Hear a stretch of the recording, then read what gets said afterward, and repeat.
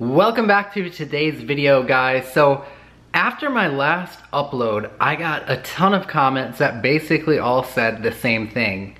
Why did you stop uploading videos on YouTube? So that's exactly what I'm gonna get into in this video. I wanna explain to you guys why I decided to quit YouTube. Now, if you're watching this video, don't worry, I'm not going anywhere. I want to explain why over the past several months, I mean really since about summer, I guess I would say, is when I really started to slow down and basically quit YouTube. Why did I drop my upload rate? I went from uploading 3 times a week to uploading like maybe once a month, if we're lucky. So I want to explain the process of why I did that, what I've been up to, and I'm also going to tell you what to expect moving forward. So if you've been around for a while, you guys know that I spent a substantial amount of time creating YouTube videos. I built a really large audience here. Thank you guys also for, being subscribed. If you're not subscribed yet, you're gonna wanna do that. Drop below and tick that bell notification icon because I do a lot of tutorials here. I talk about entrepreneurship, all of that stuff. If you're already subscribed, thank you so much. Thank you for being here. Smash a like on the video because like I said, there is gonna be more going on here and that's what I'm gonna explain. So basically, the main reason was I was focused on building up a new software as a service business. Now, for those of you who don't know what a software as a service is, think of it like something that you could log into, like an app that you might use online where you log into and you pay every month to use it or once a year or whatever, right? That's what a software as a service is. I was building a new software as a service business and that basically sucked up almost all of my time. Now that's not the only reason. There's a lot of other things that kind of were going through my head, but that is the biggest reason. And I'm a big believer in focus. If you want to see great results in your business or whatever it is you're trying to accomplish, it could be fitness, it could be health, it could be any of that stuff, wealth, you need to really focus.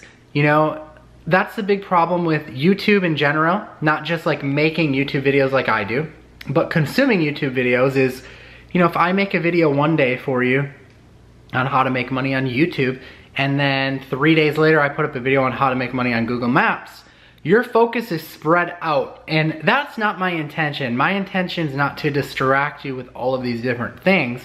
My intention is for you to find something that resonates with you, because one of you might resonate really well with something I talk about making money on YouTube, and I want you to then focus all of your attention on that one thing to get it as big as you can get it. Someone else might find that that doesn't resonate well with them and they resonate better with maybe something I talk about Google Maps. I want that person to focus in on that. So that is the big problem here. And for me, if I'm focused on creating YouTube videos and I'm focused on providing consulting services and I'm focused on trying to grow this new software company, well, all of my results are going to be subpar. They're not gonna be good, right? So for a while, why I quit YouTube for a while and limited my upload schedule to basically like once per month or as much as I could really do was because I was building this company up. Now, the other thing that comes into play, and I'm gonna reveal that company to you as well, because I know a lot of you guys are probably curious. I'll show you what it is. I don't really have like a sales pitch for it or anything, because we've already launched it. We've got a ton of customers in it already, so it's already really successful, which is great, and I'll share some of the details with that, but I'm gonna share it with you because I think it'll be a good learning lesson for you.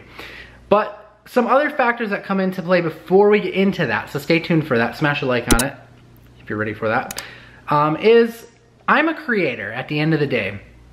And a lot of you guys know my background. I was a musician. I toured around. I put out CDs, albums. I recorded music. I'm a songwriter, okay? I'm a creator, and making these videos for me on YouTube, it was a lot like writing songs, and songs are a creative process where you're putting together the hook for the song, the chorus, and you're writing the lyrics and the melodies and the guitar parts, right? And the videos are a lot like that for me, and I think that's why I enjoy it so much.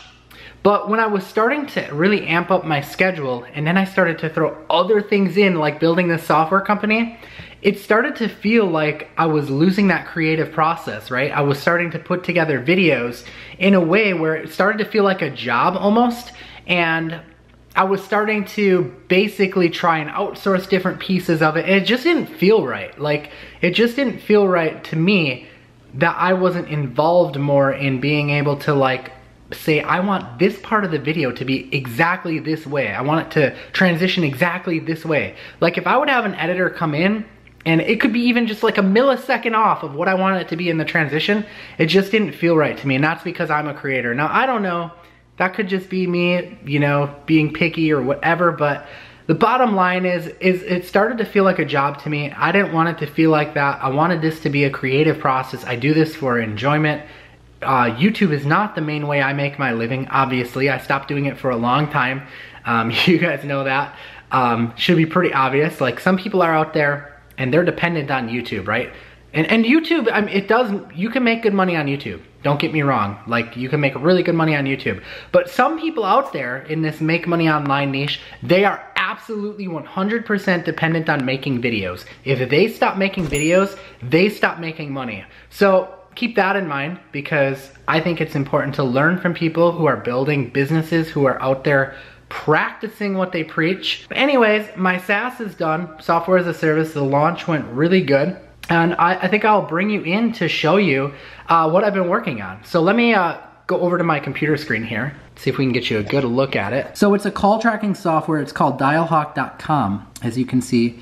And I will be putting together some promotions for it, but I don't have anything together right now. We did the initial launch of it. It went really, really good, but I'll share more. But basically what this software allows you to do is it allows you to track how your websites are performing for your clients. So I can see exactly how many calls came in for my client's website. I can see how many were duplicates, how many calls came in, how many were answered, how many missed calls, how many voicemails. I can even see how much money I made off of that particular client, like $800. So it's really cool. And the cool part is that this is a tracking phone number, which means I slap this phone number onto my website, and I basically, from that point, can forward it off to the person who is getting those leads from my website, and it automatically bills them. You can see here we have an invoice tab. So we can actually generate invoices for our clients automatically, where it sends them out each month, and it'll basically send it out to them automatically. I don't have to do anything. So I built this software for my own business because there was really nothing out there like it. There were pieces and components of other software out there that did some pieces and components of this, but nothing that did this all built in one, and that's what I wanted to accomplish. Now, my battery is dying, so I do want to wrap this video up before it dies. I want to show you what went into building this software and why it took so much of my time. So I'm going to pull open a Google spreadsheet that I have created here. That basically lays out all the features of the software, and this is what I sent to my programming team to actually build this thing out for me, and you're gonna understand exactly why it was so much work. So this is the Google Doc. Now I want you to check this out. This thing was last edited on October 31st of 2018. It took an entire year to build this software out and get it to the point where I could launch it. We're now in November of 2019. And we have just finished up our first launch. We have over 100 some users inside of the software already, which is absolutely amazing. But you can see this is all of the specifications that I sent to the developer. And I said, look, this is what we need. We need all of these features into the software. Each one of these lines is a separate feature that we had worked on and built in. And it took us an entire year from start to finish to actually do it. That is 103 line items there. Now again, I'm showing you this because not only is it a good learning experience, but it can help give you some understanding of why I've been gone for so long. While I was working on this software, I was doing YouTube videos for a really long time, but it got to a point where I had to shift my focus. So here's what to expect. I am gonna be back. I am gonna start doing more uploads for you guys. I know I've seen the comments, you guys miss my uploads, you wanna see more of me, but you guys gotta let me know, what is it that you miss? What do you wanna see more of? What specific topics? What would you go into YouTube right now and search for?